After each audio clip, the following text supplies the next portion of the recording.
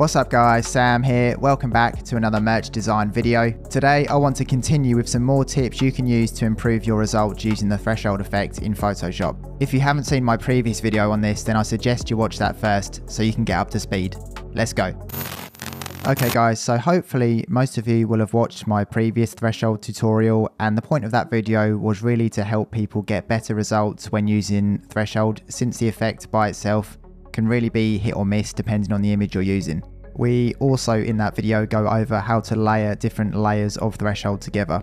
In this video I want to build on that and provide 2 additional ways that you can get more detail out of an image that you're thresholding. So here I've got a lovely picture of the guitarist from Adam and the Metal Hawks, who are a band I've been working with recently, and we're going to go straight into the first technique.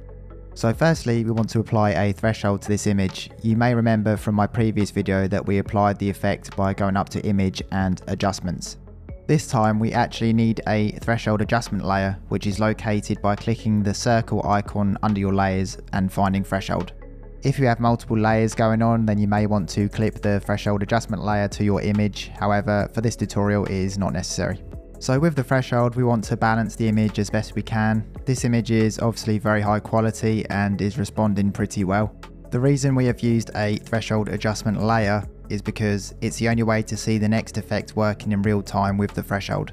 Next, we want to make sure our image is selected and head up to filter and go down to sharpen and then smart sharpen.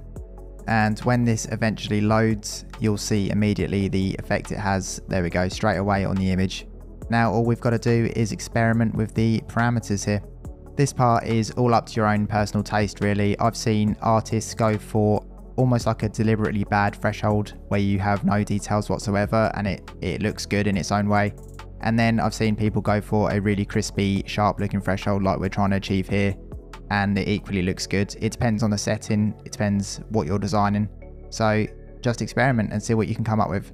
So once you're happy, click OK, and now I will zoom in a bit and show you the difference that's made to the image. Then we can move on to technique number 2. So we've managed to bring more detail into the entire image, but what if we only wanted to bring in more detail on part of the image? And that's where technique number 2 comes in.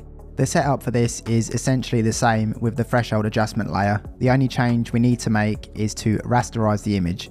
And this will basically mean that we will be working destructively on the image, and there will be no way to undo the changes we make once we've got further into the project. So what you're going to want to do first is to make a copy of your image before rasterizing it, so you have a backup. And then we want to right click on the copy layer and click rasterize layer.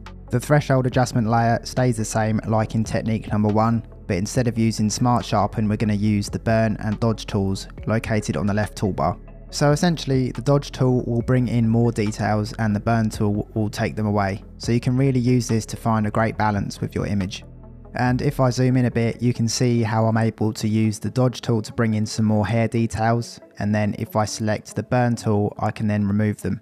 And then from here, just experiment and see what happens. Every image will react differently, but utilising the techniques in this video and my previous video on thresholding, I'm finding that there's not a lot of images now that I can't threshold with some effort. So instead of just trying threshold quickly and seeing that it doesn't work immediately, put in some effort and give this a go guys.